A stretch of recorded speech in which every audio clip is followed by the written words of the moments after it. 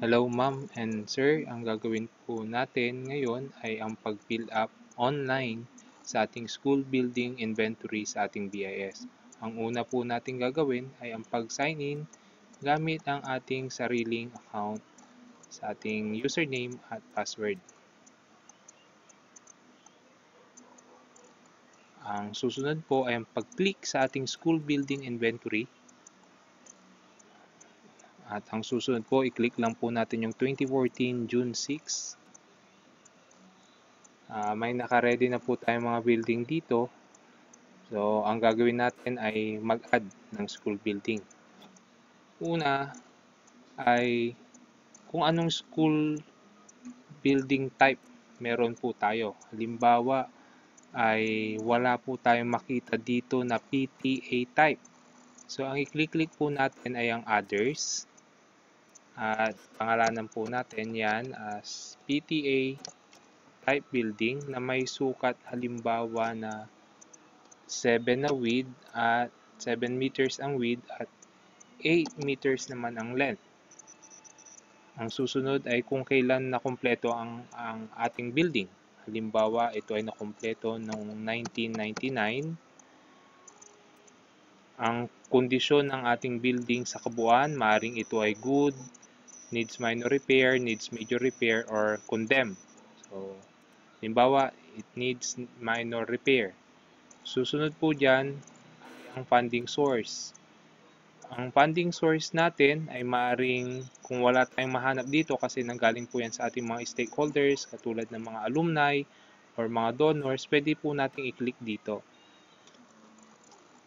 O kaya sa ating PTA fund or sa others na wala po sa ating list. Ang name of contractor naman po ay optional, maaaring ilagay po natin dito o hindi kung natatandaan pa natin.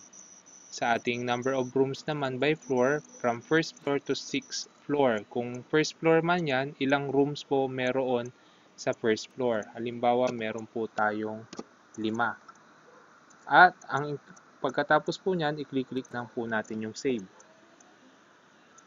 Mapapansin po natin na nagkaroon na po tayo ng building number 4 na merong PTA type building na buo noong 1999 o natapos noong 1999 na may nangangailangan ng minor repair, may sukat na 7x8 at may 5 classroom sa first floor. Kung gusto po natin siyang makita o ma-edit, pwede po natin siyang i-click dito sa ating view update.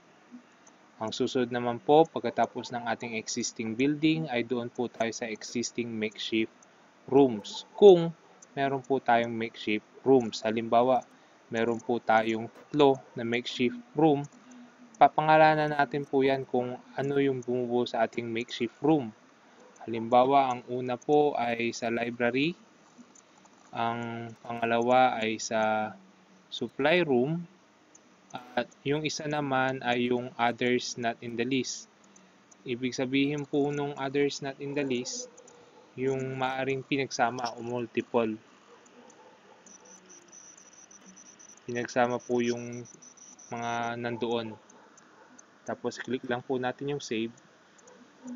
Ayan na po. Meron na po tayong 3 makeshift rooms. Ang susunod naman po ay sa ating facilities and structures. Sa ating facilities and structures, click lang po natin yung edit.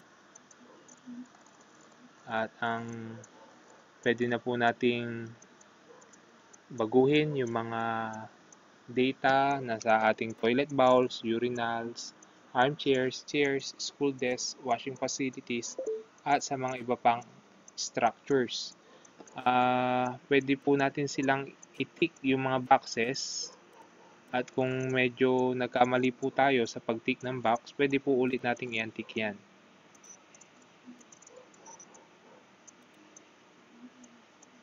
At pagkatapos po nyan, ay click po natin yung save. At ang panghuli ay ang ating school building images. So paki-ready po ang ating mga pictures ng bawat building na meron lang pong 512 kilobytes na image size. So in the form ng JPEG po yan na format. So unang-una, yung sa ating site development plan, so click lang po natin yung choose file, tapos hahanapin natin halimbawa kung nasaan po yung ating picture. Pag click natin, open, tapos save. Pagkatapos po niyan, click ulit natin yung para sa ating building 1, tapos mag-choose ulit tayo ng file hanggang matapos po natin hanggang sa ating building 4. Pagkatapos po niyan, pwede nating click yung school building inventory at pwede na po tayong makapag-submit. Yun lamang po at maraming salamat.